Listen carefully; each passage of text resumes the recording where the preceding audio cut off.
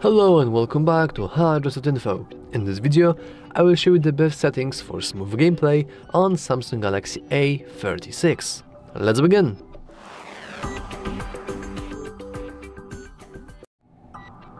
First, of course, we need some games. Currently, I have only one game installed, and it is Clash of Clans. I am not a very big gamer, I am just a humble one, and one game for me is enough. However, I want to show you that you can actually use these settings for individual games. What settings, you may ask? Well, first you need to go to the settings. In the settings, you want to scroll down. And actually, let me just bump down the brightness for you, so it may be visible easier. And then, in the settings, you want to go into Advanced Features. In the Advanced Features, you want to scroll down a little, and right here you will see Game Booster Settings. In the Game Booster Settings, we have a few settings we can change, but the most important one is Game Optimization right at the top. Currently it is set to Balanced. We can click it and we'll see that we can switch to two different modes. Actually, three of them, but the very third one is just the balanced version.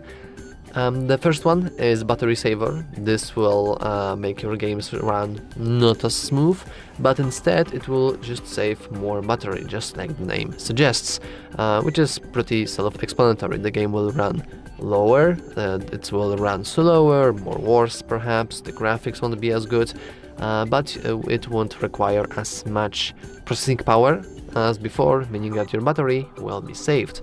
And then we can switch to something completely different called Performance.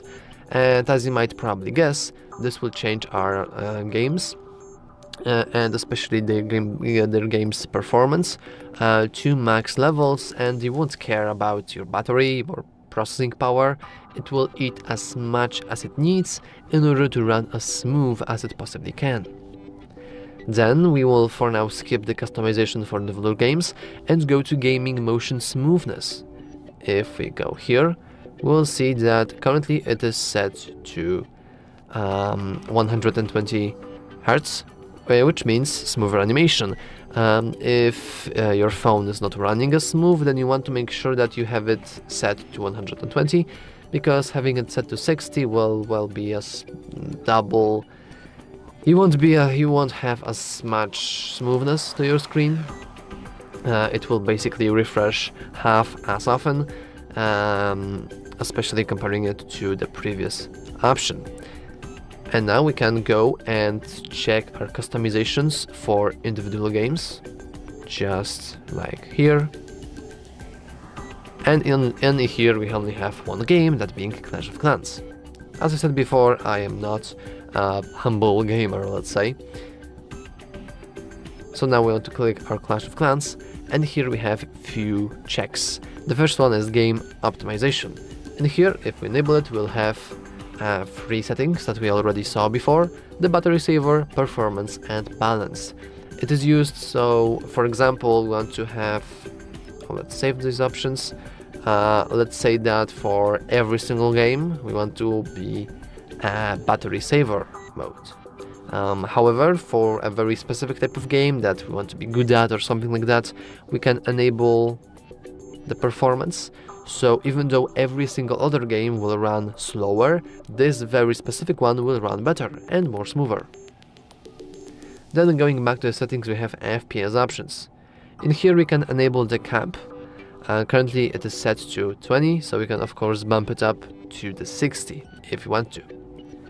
This setting is not used to improve the smoothness, but to dump it down, just in case you want to basically save more battery while also playing games. So you can just lower the frames per second to some low value like 20 or 30, and then we should see changes.